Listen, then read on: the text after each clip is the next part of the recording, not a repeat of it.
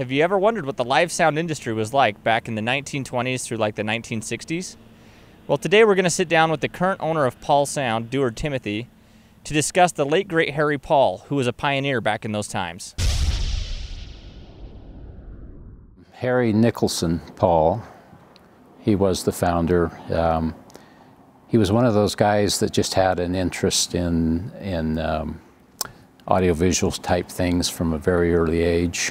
When he was in high school, he started experimenting with building electronics, building amplifiers and so on and so forth, and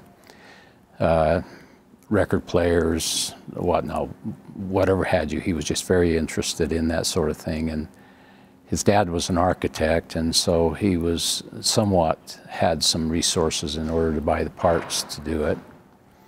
He began by building all of his electronics, and then actually building his loudspeakers as well. Back in those days, loudspeakers were pretty hard to come by, and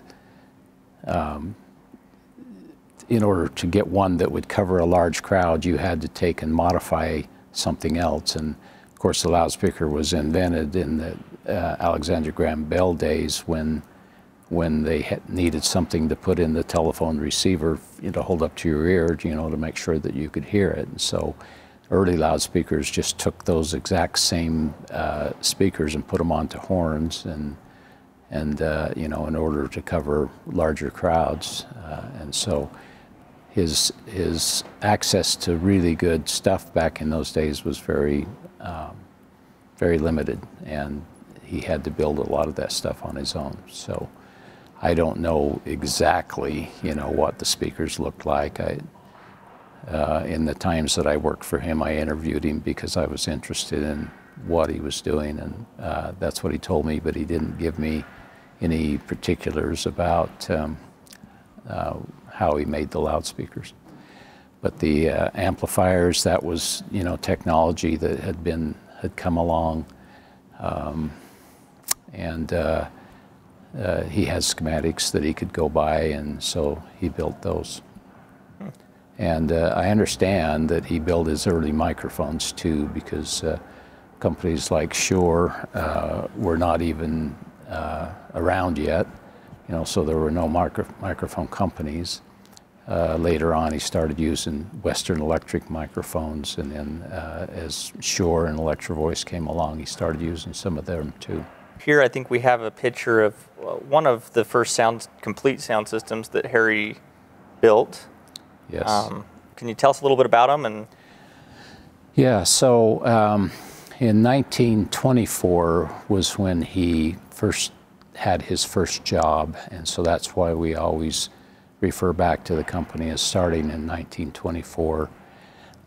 And it was just a smattering of equipment that he put together, and my understanding is that his first job was actually to broadcast the World Series game in 1924 out to people who were sitting on the lawn, and using homemade stuff that he had. Unfortunately, I don't have any pictures. None of the Paul family never had any pictures of that earliest system. These here are from 1928, and this is the earliest pictures that I could find of the equipment that he had. And you see the sign sitting in front of one of them.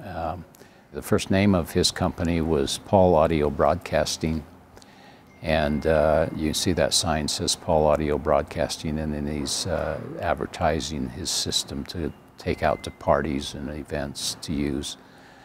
And and on the other picture on the right, you can see his amplifiers with the output tubes in them.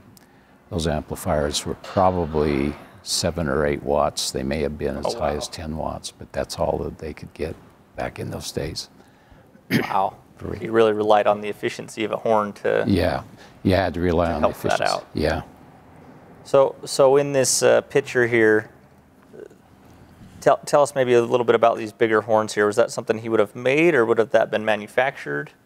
Well, Most horns nowadays use what they call compression drivers, which is a way of getting higher efficiency out of a horn, but that compression driver didn't come along until the early 30s. And so in these pictures back in the late 20s, they had to do something else. So what those are would be wooden horns that he made, and there's a normal speaker sitting at the back, and the amplification a lot, because the speaker wasn't playing very loud, the amplification would have been because of the horn. You can see his record player sitting there. And is that the one here on the right? Is that the record player, or is this in front here? It would be the one, yeah, it would be that one sitting on the ground. Okay. The one on the right, I think, was his mixer, you know. Oh, okay. And then what was this big guy here? Was this an amplifier? That's the same as that. No, that's the mixer. That's the mixer, and then this on the right is maybe a box with I'm not tools or something in it. entirely sure what that is. You can obviously tell the microphone there, but yeah, and then these look like just some speakers as well down here, maybe. Right. That's what they would have been, maybe for near field or whatever. And loudspeakers in that time, I've pulled some older speakers apart. I don't know if they're from this era, but were they a voice coil with a magnet, or was it electromagnet with a voice coil, or was it like a servo? How did a paper loudspeaker work back then? Yeah, early ones, magnet material was kind of hard to come by back then, and so early loudspeakers, they did wind a lot of electromagnets that were powered by DC, and so the magnet was just a coil of wire wrapped around an iron core, and would give a constant magnetism for the voice coil to work against. And so on these particular ones, I don't know, because there was a mixture of permanent magnet and electromagnet speakers, but I would rather imagine these were electromagnet. So your speaker would have two wires feeding a DC voltage, and then another two wires feeding the from the amplifier. Yeah, and the amplifiers back in those days provided the DC voltage. It was part of their part of the circuitry, and so instead of hooking a speaker up that just had two terminals for the speaker, they actually had four, one for the magnet of the speaker and the other for the speaker. Oh, interesting. When I started working for the company in the mid-70s, we were in his archives, he had several of these electromagnet speakers, and I was just fascinated by them, because I couldn't imagine why anybody would do it that way. But like I say, in the days when he was trying to get going, there just wasn't a lot of stuff available, you know, and that's the way you had to do it. I mean, electromagnet's one way that a normal person can build a magnet. Right. And so that's so I would imagine a lot of these were electromagnet speakers. Is there a reason we don't do that nowadays?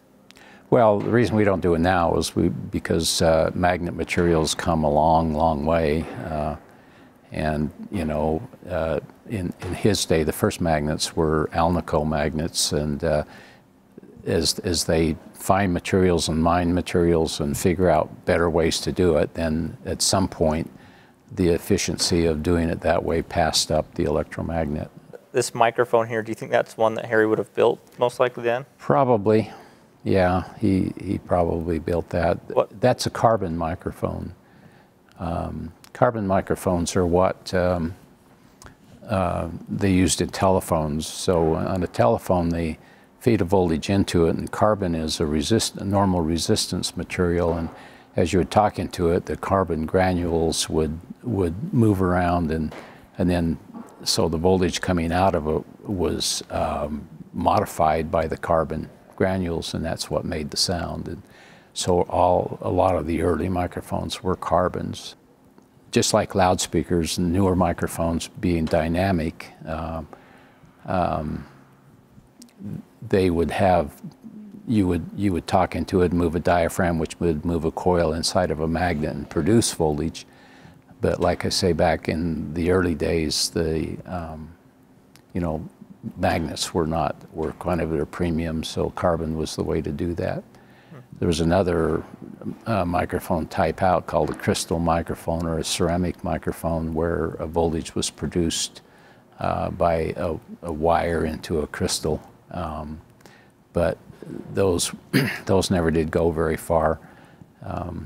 And you saw a lot of them on tape recorders and things of that nature back in those days. You know, even in the '60s, I fixed a lot of equipment that used crystal microphones, but for broadcast, in the earliest days they used carbon.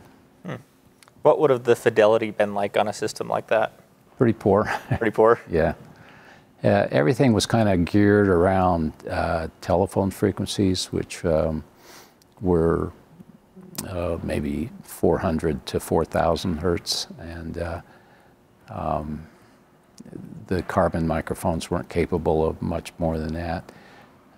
This system likely had better fidelity than the microphone, you know, better fidelity with the record player than it did with the microphone, because the record players could go down lower. But I would say that system there probably didn't go below maybe 125 hertz. Would be about as low as it'd go. Very neat. Very neat. Thank you. Thanks for the detailed explanations. Okay. This system here, I think he has it listed as our second sound system. Yeah, he kept improving and kept building new things, and you know, obviously the first system was a lot of stuff to carry around, a lot of stuff to set up, and in order to consolidate, he put it all in a trunk, and so this is kind of a proud thing that he built. He called it the orthotrope, and he had the amplifiers built into it, the record players built onto it.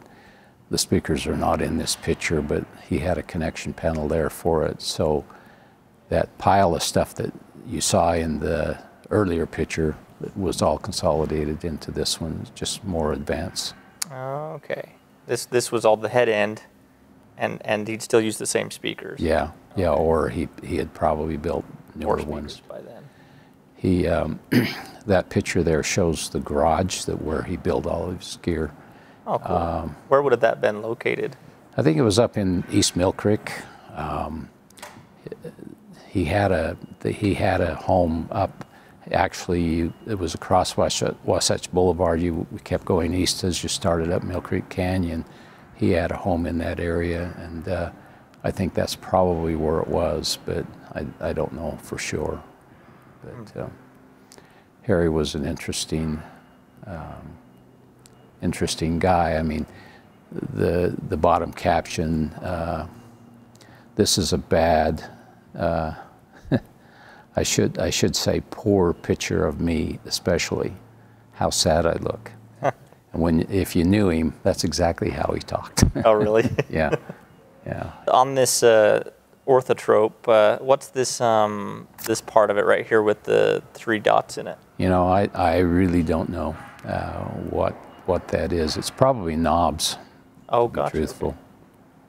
I never saw that piece. It was long gone before I started, and the way I found out about it's looking at that picture right there. And gotcha. A lot of these pictures I didn't find them until after he had gone, and so, or at least after he had left the company. Tell us a little bit about this picture. I don't know awful lot about what that picture was, but by the vintage of the truck, you know, it was in the early 30s, and of course, there was no other people doing audio, and he got aligned with several things. Like this one's the Salt Lake Theater Guild, and he was aligned with you know, the Utah State Fair and with KSL Broadcasting, but this one was fairly early on because he still had the name Paul Audio Broadcasting, and I don't really know an awful lot about it. The speakers don't look like they use compression drivers, and so it was a fairly early one. And to put them up on a truck was just a convenient way to get them in the air. And he put them up there and tied them down, and so he could drive the truck to a spot and plug things in and start talking. Gotcha. This one come along, this was 1934, and by then compression drivers are out. So you see that big, long 6-foot trumpet there that has a compression driver on the back of it. And the other speakers are use cone drivers, and since those would have been used more for low frequencies. So to my knowledge, I mean, there were other people doing two-way systems with low frequencies, but to my knowledge, this is the first time he actually got into doing separate high frequencies from low frequencies. What would have a crossover system for that looked like, or would have it just been ran full range? They would have been run full range. He most likely would have put high-pass filters on the compression driver so they wouldn't burn out, but I'm pretty sure that the woofers were run full range. Yeah, this one also doing using compression drivers. In the early days, Harry was aligned with a radio station called KZN, and KZN later become KSL. KSL stands for K Salt Lake. And early days, KSL was used by a radio station in Alaska, but when they finally gave it up, then our KSL here took it, and that was back in probably in the late 20s or early 30s. And so Harry was very much aligned with that radio station. He did some broadcasting for them, and then he provided sound services for anything that they had. And of course they sponsored this. This was an early day rodeo that he did, and the KSL probably owned the truck, I don't know, but that's one of those interesting ones that came along. Gotcha. I see he has some spare horns there just in case. Yeah. Yeah, some sitting under, yeah. Yeah, and I assume we don't know any of the people in the picture there, but spectators, no, I assume. I don't know any of them. He always, in the late 60s when I started working there, we were always doing, he toured with several rodeo companies, and I mean, rodeos were a big deal back in those days. It was, you know, hard to do sound reinforcement for a rodeo, and you know, to get the height and everything. And when he would go out on a job, he would always take extra equipment. So I'm sure those horns were like, if he pulled out and needed to cover a bleacher that was in a different direction, he had them there just in case he had to do that. Gotcha. Do you think that system would have been fairly loud, or? Not really, because of the inefficiency of compression drivers. Back then, they were only 10-watt devices. You know, things had grown by then. The amplifiers he used in that truck were probably only 20 watts or 25 watts. And they wouldn't go loud in today's standards, but you have to remember that coming along in sound reinforcement, any sound reinforcement was better than nothing. Right. And so even though it didn't go really loud, it still was loud enough. You know, I'm sure there were people who thought it was too loud back in those days. Certainly. Getting complaints even back then. Yeah. What would have powered this system? Would have it been batteries in the truck? Would have there been AC power there? No, all of his sound trucks, he had ways to plug them in, and he also had ways to power them on batteries on the newer ones. The 1962 versions he did custom electronics where he had inverters that would supply the voltage to the tubes, and so he had ways of doing battery, but the power you got off battery was so dismal compared to plugging it in, and so he always tried to plug them in wherever he could, and I'm sure that one was plugged in. Gotcha. coming along just a little further back into 1940. That's Harry standing by his sound truck, and at some point he decided it was better to get the trucks high, or the speakers higher than just the top of the trucks. So he was innovative on creating these telescoping poles that could lift them up. Interesting. What do you think it was like driving with all those horns on the truck? Do you think it? I guess they didn't drive very fast back then, but. Well, we didn't, and you know, and I can attest to it. I mean, it's like when I started working there, we had the Corvairs, and I had to, you know, go all over the state, you know, to do sound jobs, and the wind drag on them was pretty good, but when you set them down, they folded up, you know, so he could fold them in so that they wouldn't, you didn't have those horns facing forward, just collecting the wind like a wind scoop. He would turn them. Did he ever share any stories of disasters where they went rolling down the road, or?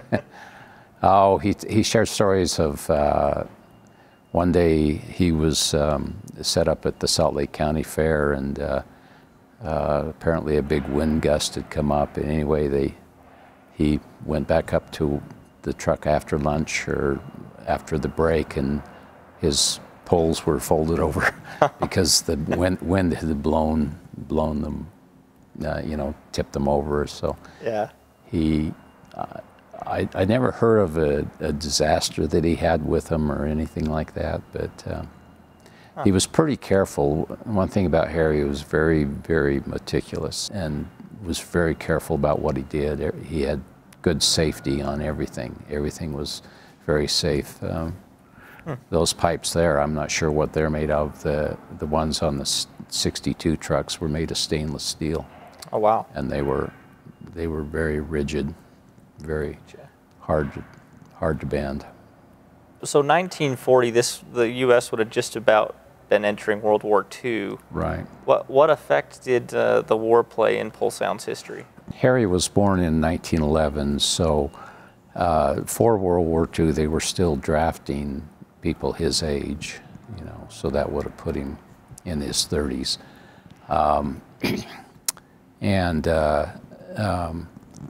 I think he told me one time that he got drafted, but that the radio station manager of KSL knew the chairman of the draft board, and so he said, no, you can't have Harry, I need him, you know, he's our chief engineer. So besides doing the sound work, he was engineer at the radio station, and so he told me that the sound work kind of curtailed during the war. He didn't do a lot of it because there just wasn't, you know, people weren't in a celebrating mood, and so he just worked at the radio station during that time, but kept the equipment ready to go.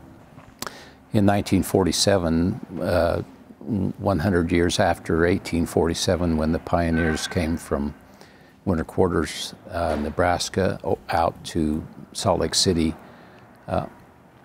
they reenacted the trek, and Harry was invited to take his car out, you know, his sound truck out, and follow the trek along to provide sound reinforcement for special meetings that they would have, and they would stop at a place that had special significance, and then the announcer would announce what that was for, because there were quite a number of people on the trek, and it would have been hard to talk to them without a sound system. Gotcha. That's Harry standing on the left there. I'm not sure who the other fellow is, but that was the truck that he took, and that was consequently the year that he changed the name of his company. So originally it was Paul Audio Broadcasting, and now this is Paul Sound Service. And I believe it was this job, that trek, that made him change the name and paint it on the truck so that he could take it out and get some advertising. Get some advertising. And, you know, just that he's legitimately in the business of providing sound services. Yeah, certainly. That was our first retail store, 1099 South State. And the truck still says Paul Audio Service on it, but he had he'd had a friend who did television. His name was Austin Nicholson, and so they renamed the company Paul and Austin, and ran it that way for several years. And Austin did the televisions, and Harry did the sound. And like I say, all simultaneously, all this time, they were also doing sound in homes, and because it wasn't like it is today, where you have separate commercial sound companies than home companies. When you were in the sound business back in those days, you were doing it for everything. Yeah. And but that was our first taste into being associated with anything video. Was back in 1948 is when they did that. Paul and Austin lasted until 1955, so for a few years there. Huh. Very interesting. Mm-hmm. What do you think it was like being an audio company in the 20s and 30s and 40s? Well, when I met Harry, he was kind of spoiled in the fact that he was always being complimented on his sound, you know. And for good reason. He did a very good job of making sure that the sound was clean and pure and as good a fidelity that could be accomplished, you know. But a lot of it was the fact that he was just introducing the public to sound reinforcement, and some of them had never heard that. But all throughout his career, he just got complimented time and time again by entertainers, by even President of the United States, and he just he kind of lived on that. He kind of dwelled on it, and kind of always trying to improve. And that was one of the attitudes about him, is that he was always trying to do better, and because he just loved those compliments that come in. But so, you know, you can imagine on his first days when he'd go out and set up, and somebody had really never heard a sound reinforcement system again, about how they would come up to him and just marvel at what he was doing. And so certainly, I think a lot of it was that. I think even if you did poor sound, you would still be a unique feature back in those days. But what challenges, technological challenges, were there in those times? Was Harry a pioneer in anything? Well, he certainly was in terms of creating demand. Those horns you see on that truck, by the time, I'm not sure which year they do it, but you remember the long horns on the earlier trucks. Those were straight trumpets. These are reentrant trumpets here, where they send the sound up through that tube in the middle, and then it goes back, folds back, and then goes back again out to the outside. It was people like Harry who created demand for speakers like this, because the other ones were just too awkward. And him constantly talking to manufacturers about, this is what we need, and this is what we want. And in terms of absolute innovation, there are a couple of things that Harry was really, really good at. One of them was the fact that he was so meticulous. He was just an expert craftsman. Besides all of this that you see and going out and doing sound services, he was installing sound in churches and schools and whatnot. And if you looked at any of the jobs that he did, he was just an absolute old-fashioned, old-world craftsman. He just did it very, very good. And another attribute that he had was the fact that it always had to be better. And he wanted every job to be better. He wanted it to be, better than the first. And so his demand on equipment was pretty striking, and I think a lot of, and being very early pioneer in it, the manufacturers were wanting to give people what they wanted. And so in terms of inventing things, probably not so much, but in terms of bringing the sound industry along, I think he was a huge player. Gotcha. Yeah, I can see, that he was a perfectionist. Just even looking at the sound truck in this picture, you know, now he's put the poles down through the through it, you know, and just always improving. I could totally see that. Always improving, always looking for better gear.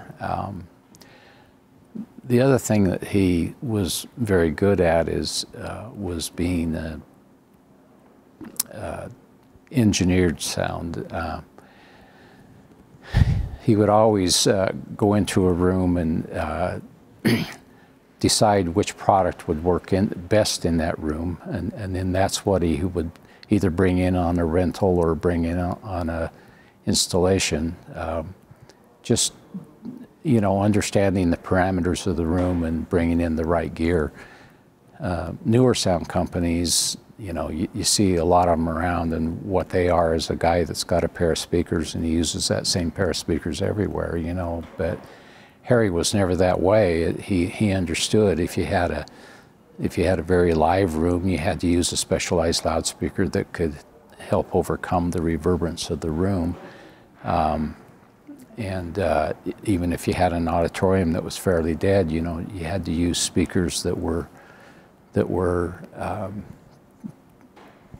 proper to get the proper coverage and the proper throw.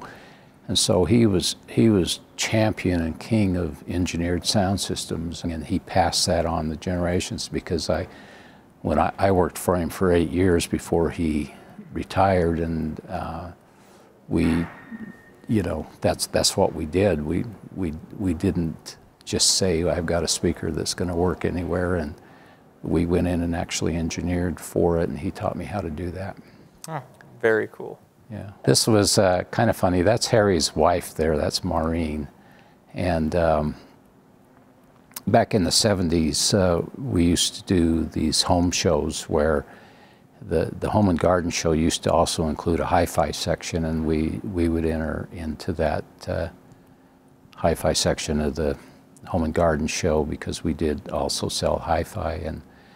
And there was a guy there, don't remember his name, but he was from south of Salt Lake, and he claimed that he had the oldest hi-fi shop in the state, you know. And I put these pictures in, kind of brought them out to show that, you know, no, we had been in hi-fi long before the guy was even born, and so that's why these were there. But it also shows that, you know, the company was very diverse back then, and did quite a bit of home audio. Yeah, we see home communication here. This being in the 50s, I assume that was pretty cutting edge back then? Yeah, that was early intercom, and I remember working on intercoms where you pull them out of the wall and they're full of tubes, and, you know. Oh, really? In the wall? Tubes in the wall? Yeah. Wow. Transistors didn't come along until really in the late 60s. And so most all of the stuff that I worked on, even, you know, in the mid 60s, was all tubes. Everything was tubes. I assume around this time you started seeing lots of manufacturers versus, you know, people like Harry that are just home brewing things.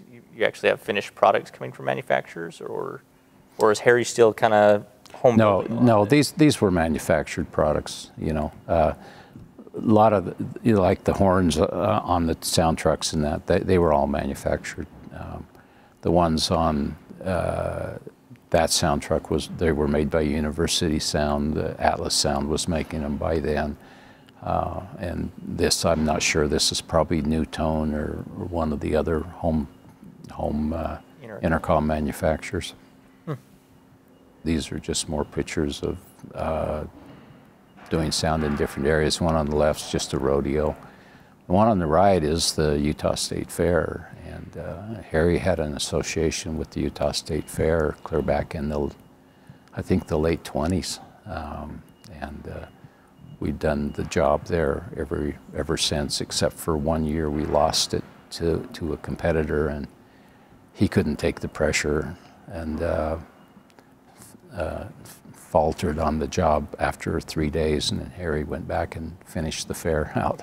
Oh, wow. So. Very interesting. I assume at the fair you'd have multiple sound trucks for the various things, or you'd drive them around as, you know, Yeah. to the rodeo or to the... Early on, they were even used on stages, you know, because they had the woofers with them. So they were used for stages, for parades, for just general announcements. He would use sound trucks. They were a lot easier to set up than climbing poles and putting on horns, but it was a lot different then than it is nowadays. Certainly. Yeah, just more of these. Yeah, so this horn here on these trucks at the bottom, this is a... That's a WLC, and it's kind of what differentiated Harry from other people. Again, he's always trying to get the better quality, and so he felt like he needed to add some low end.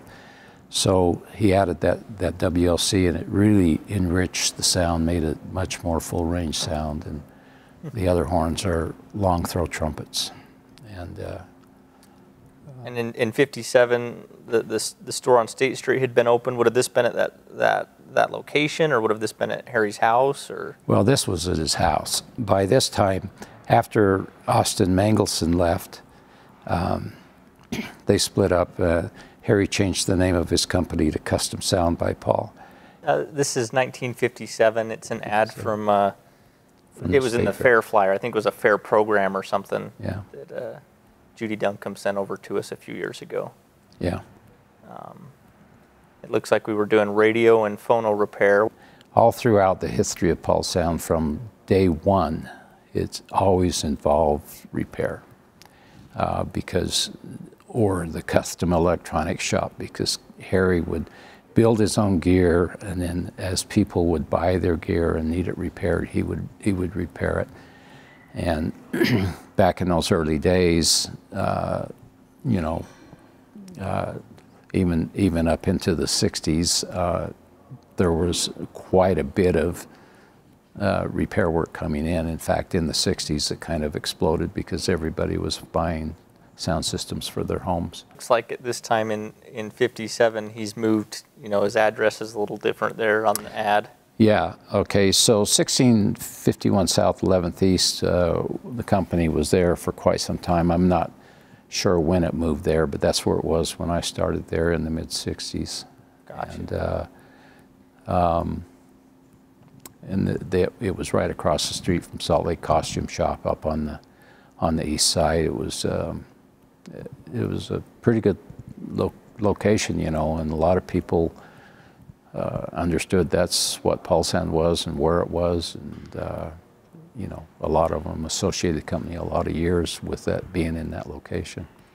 Yeah, and I know I don't have any pictures of it, but I'm just going to touch on it because I know it was part of our history. At some point there, we did organs. The Paul family, very interesting family. Harry was interested in the sound, you know, and he focused on the sound. But Maureen was a really good, that's his wife, she was a very good organ player, and as opportunities would come along, like franchises come along, the Con organ franchise was one that she was very interested in that, and since Harry had already had a retail outlet, she would try to introduce organs and music into that, you know, so that it was not only a sound shop, but it was also an organ shop. And that went on right up until '74 when they sold the business to my family. They had organs associated with it, and so interesting. Two of Harry's sons, Harry had 10 children, and two of his sons went into the organ business. They stayed in the pipe organ business, which is pipe organs are, of course, you know, you physically blowing into a pipe and creating the sound that electronic organs created internally. But they went into the pipe organ business, which is kind of a difficult business in a lot of ways, because you have to be able to manipulate these pipes and build them in and things, and it takes a long time to build a pipe organ. The pipe organ in the conference center started in 2000. It wasn't finished until 2004 or 5. You know, I mean, it just takes a long time because there's many ranks of pipes. But so it seems like the family all polarized. Some of them like sound and some of them like organ, and but that's just what they did. But that's how that all came about. Interesting. Yeah, the church I go to, there's a pipe organ in there that the Poll family had installed, and Yeah. I know Robert Poll, who is one of Harry's sons, he still comes and Right. services that organ in our church once in a while. So it's good. Robert Poll is the last one. He was the youngest of the kids, and he still is in pipe organs. He's the chief organ technician for the Salt Lake Tabernacle and the Conference Center, and he also takes on those smaller jobs, you know, going around to wards and bound around to buildings and servicing them. Yeah, oh, very cool. So pipe organs, organs of any style were a big part of the family, even though Harry never paid much attention to it. Harry was always just sound. He's just a sound guy. Yeah. Yeah, interesting. So this is just more pictures. That was 1961. That's he was using Chevrolet trucks at that point. Okay. Yeah, we got the 59 Elko County Fair, I think. Yeah. Looks like he's got some different horns on that than usual on both of those, honestly. It looks like more like an Atlas CJ46 or something. 45s, actually. Oh, 45, okay. Yeah, the 45 had the screw-on driver, and the 46 had the driver built in. Oh, okay. Built into it, and he's always looking for ways to improve, and that's a smaller horn that sounded, you know, fairly good. It didn't go as low as the bigger horns did, but had a lot lower profile and was, you know, able to carry a number of them around a lot easier to deal with. But up until the last days, he still kept with, you know, the round trumpets for the most part. But we had a lot of those flatter CJ45s in our rental inventory. And the Days of 47 parade, how has Harry been involved with that parade over the years? What was his involvement there? Probably from the beginning. I don't know exactly when he started with it, but it's been one of the jobs that's just come along every single year. We've had sound systems working that parade. Got some more pictures here. Yeah, the Corvairs came along in 1962, and he bought 2 identical ones, and those were still in operation when I started working there, and they were marked 1 and 2, and he always drove Corvair number 1. You know, that was. I asked him one time, what made you number them 1 and 2? You know, what made you decide which one to number 1 and 2? And he says, well, number 1 came first. So those pictures were the announcers, Frank Nebaker, who announced the Days of 47 parade. He's standing on top of the truck. He was announcer for the Days of 47 parade for at least 20 years, maybe even longer. And so, picture on the left is of the Days of 47 parade when the Brigham Young Monument used to be out in the middle of the street. Picture on the right was the dedication of the Eagle Gate, and Eagle Gate, I think, still stands up there. It's on State Street, I think, in South Temple. Yeah, we park the box truck underneath of the Eagle Gate every year for the parade. Yeah. Even now, we usually park right underneath that. It's kind of the start of the parade right there.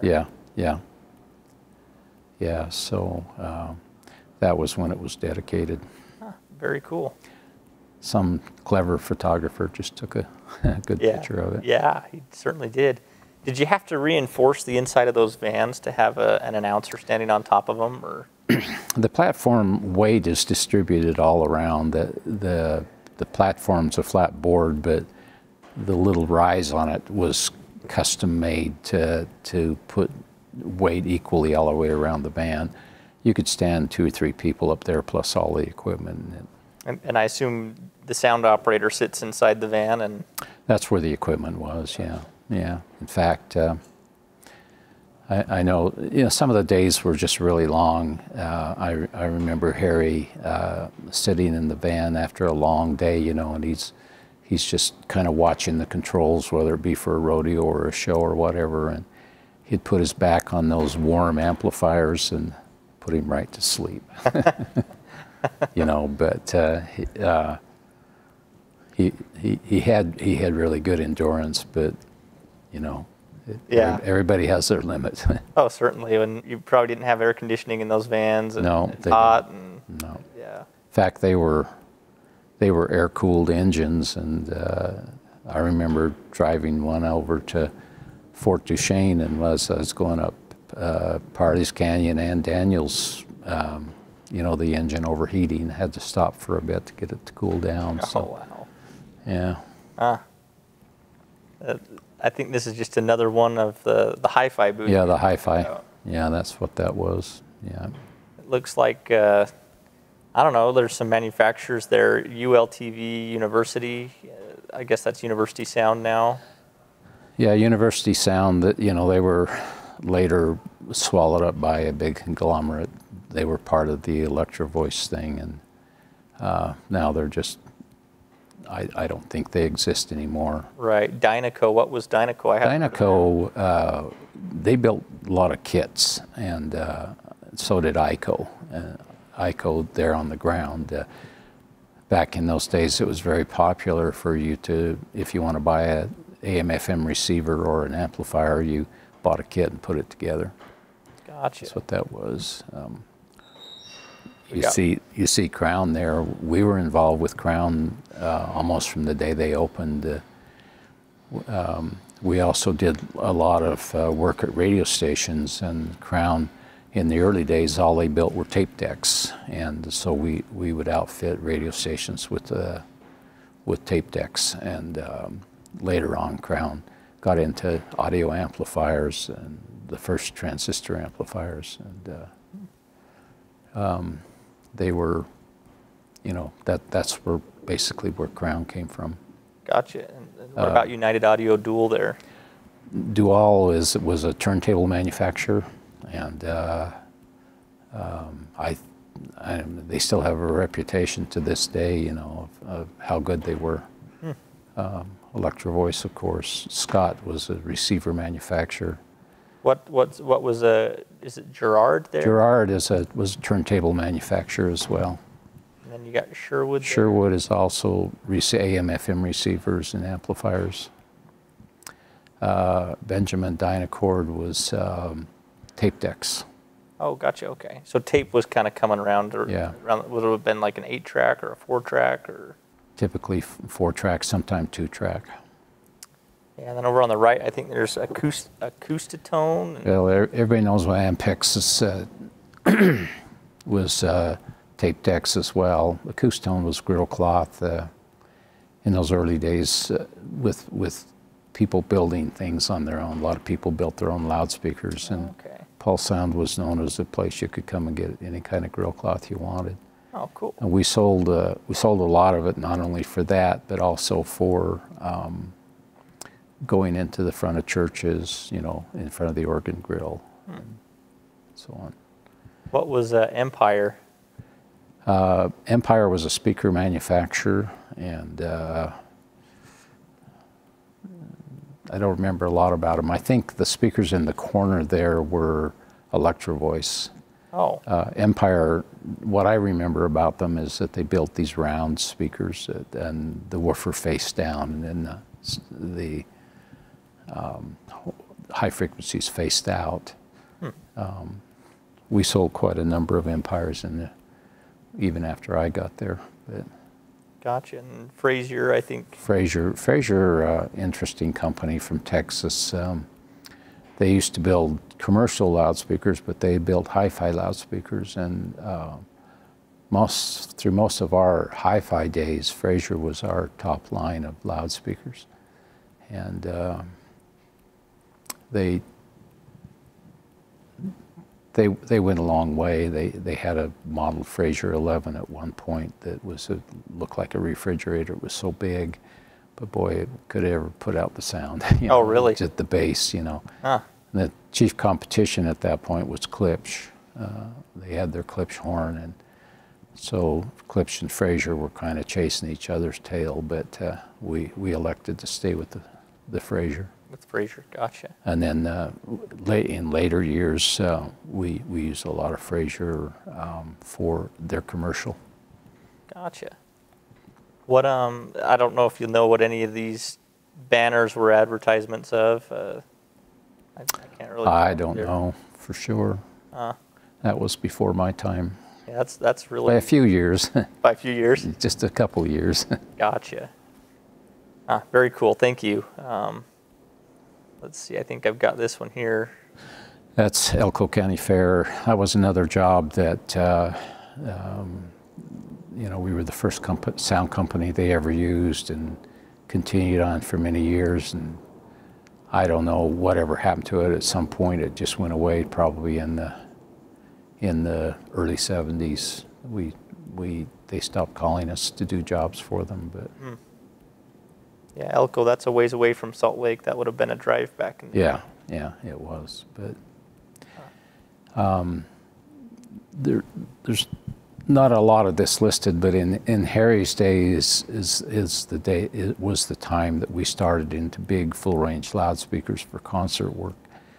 I mean, he used this type of equipment in the 50s, you know, for singers like Bing Crosby and entertainers like Bob Hope and that. But as you know, in the 60s, when the rock and roll rage started, it was pretty evident that he had to do something to improve the quality and, you know, the fullness of, because they were demanding a lot of bass out of the systems. And so in the later years, starting probably in about '68, is when we started buying full range loudspeakers to deal with concerts, and most of that was Altec gear, and some of it was university gear, but which we ran. And then since that industry has come so rapidly, you know, we've just had to stay up with it.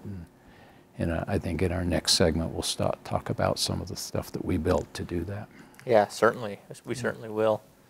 In 2024, we'll celebrate our 100th anniversary. That's right. Which is very rare. So just some light research, only 0.5% of companies that get started make it to that milestone. Mm-hmm. A study in 2011 determined that there was roughly 540 companies that were still in business, which is pretty small. Yeah.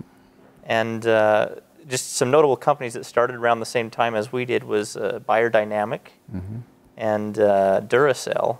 Mm-hmm. I don't imagine that Beyerdynamic was making microphones. I think they were more of telecoms and radios. But all of the early stuff was that way. And it's quite an accomplishment, I think. You know, that I started to work for the company in '66, so it was 42 years old when I started to work there. And you know, I know that, looked at some of these pictures, I know that Harry underwent a lot of changes made in that first period of time, but now I look back over the last 42 years and I'm thinking there's more changes in the last one. You know, it's just one of those things where just change keeps coming along. Yeah, it certainly does. Yeah. When was Harry's last year at Poll? We bought the company in 1974, but he was on contract to work for us for 3 years, you know, to kind of deliver the customers over to us. And so his last year there was 1977. 1977, wow. Mm-hmm. And then he retired, and I saw him quite often. He couldn't stop building sound equipment. The guy just had it perpetually in him, and so even after he sold the company, he had to build himself a sound system, a sound truck, and he built it mostly to do Harry was president of the Sons of the Utah Pioneers for a period of time, and that's all he ever used it for, was the SUP, Sons of Utah Pioneer celebrations. And so from after he left in '77, for about 10 years, he built him a system and was using it all the time. He'd come in and see me all the time. He would bought a number of things from us, and he was very much into equalization, and we sold these UREI equalizers, and he came in and bought those and built him up this little system. But he was perpetual, even in his older age. He couldn't stop building sound systems. So. Wow. He died in 1989. He had some kind of illness, and I never really did find out what that was, but he was only 77 when he passed away, and his wife outlasted him by another 20 years or more. Oh, wow. Healthy then. She was, the whole family was, but I don't know what it was that took Harry, but it was kind of a sad day in my life, because he was a great teacher. He instinctively knew how to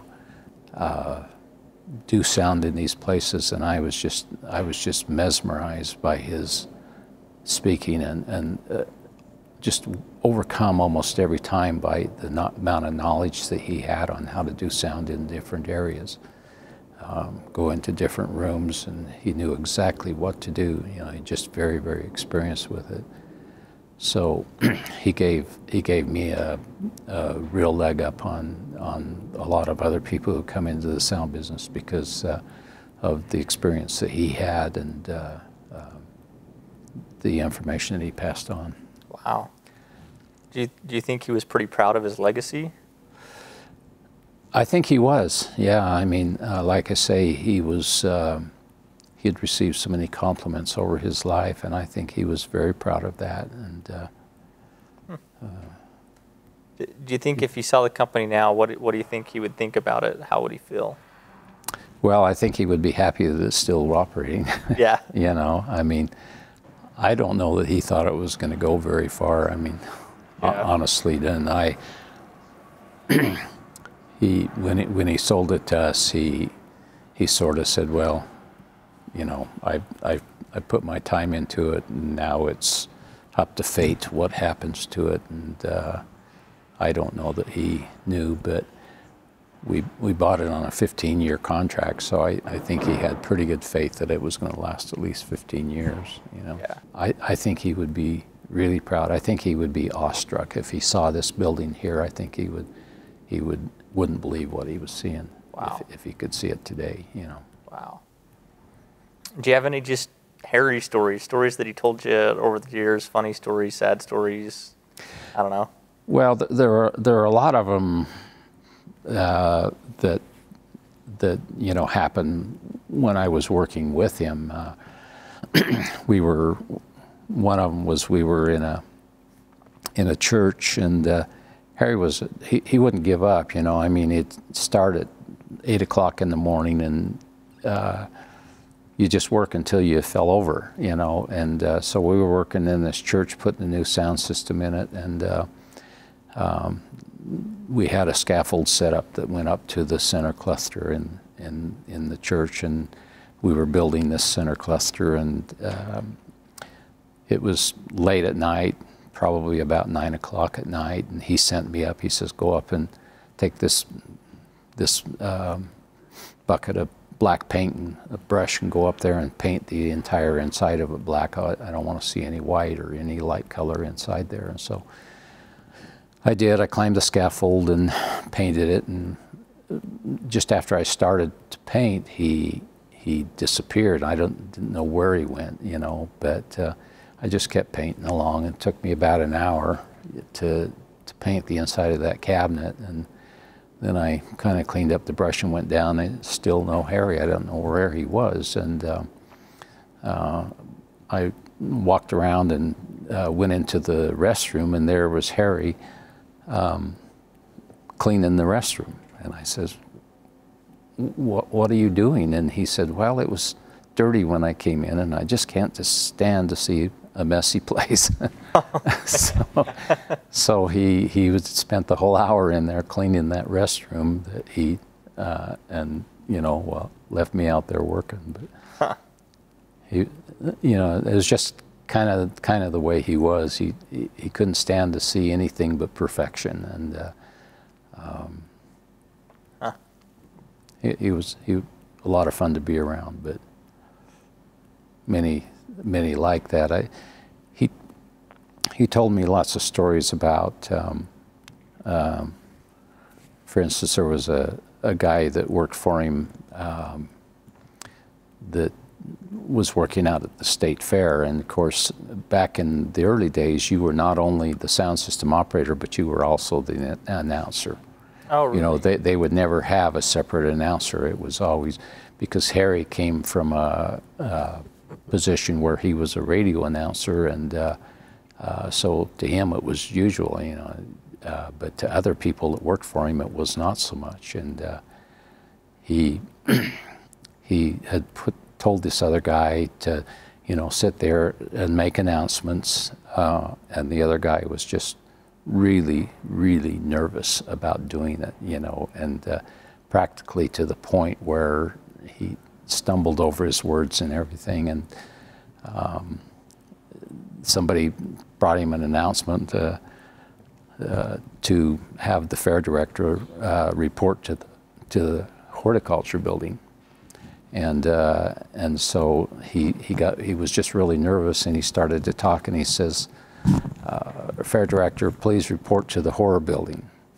And Harry said, I sent him home and told him not to come back. So just that's funny stories. But Harry used to tell me stories of, you know, the entertainers that he would deal with, you know, very prevalent back in there, and but most of the stories were, you know, centered around how they liked the sound and how they couldn't get over how good it was. And but interesting character.